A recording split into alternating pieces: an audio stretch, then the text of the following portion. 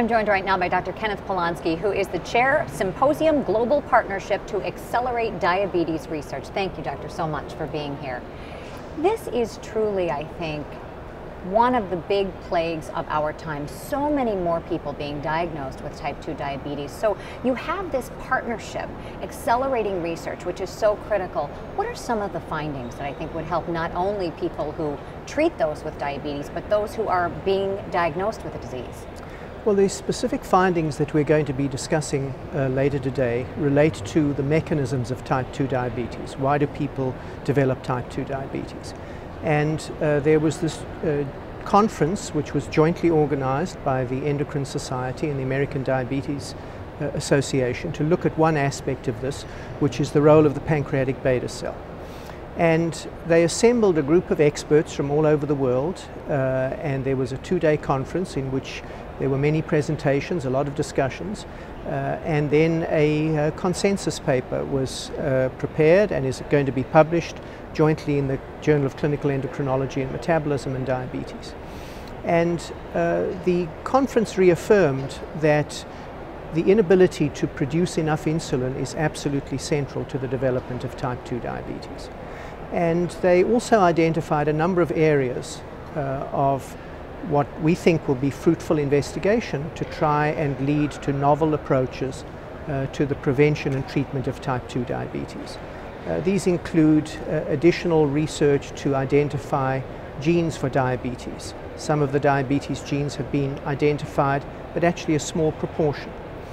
Another very interesting avenue is that it's now been well shown that bariatric surgery, so surgery that leads to weight loss, has a very, very beneficial effect on reducing blood sugar and ameliorating diabetes. Extremely effective. So one of the recommendations is that we understand the mechanisms of that, and that in doing so there may be novel new approaches. So there are a number of very interesting avenues for research that are outlined in the proceedings of this conference. Because when we think about the underlying causes of this beta cell failure, I think that will help us move forward to give recommendations to people to avoid it or to manage it. Right, well, absolutely. And you know, basically what was reaffirmed is that the beta cell failure is a combination of genetic predisposition. It's a combination of a variety of complicated metabolic and biochemical abnormalities in the pancreatic beta cell, and it's very intimately tied up with environment. So we know well that people who are overweight, who are sedentary, who have a lot of high amount of fat in their diets, are much more likely to develop type 2 diabetes than people who don't. And in substantial measure, not exclusively, it's due to failure of the beta cell. Obviously it's due to insulin resistance as well, so it's those two processes. And the conference is now focused much more sharply on the specific events that could be fruitful objects of study that will lead to new approaches and new treatments. When you talk about bariatric surgery mitigating some of the type 2 diabetes, what about simply losing weight for people if they're doing it on their own? Oh yeah, no one is suggesting that it wouldn't be better to lose weight on your own than to have bariatric surgery.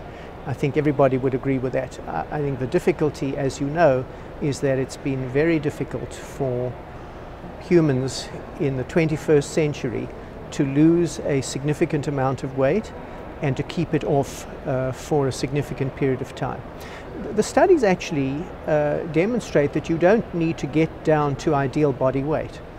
If you just lose 5 to 10% of your starting weight, even though you are markedly overweight, and you exercise, you reduce your calories, you lose 5 to 10% of weight, that has a substantial beneficial effect on both preventing diabetes and on improving diabetic control.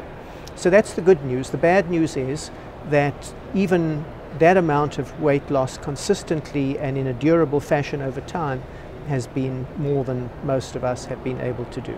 But a little bit easier recommendation, I think, for patients. Right.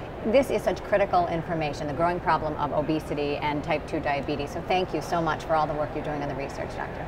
Thanks.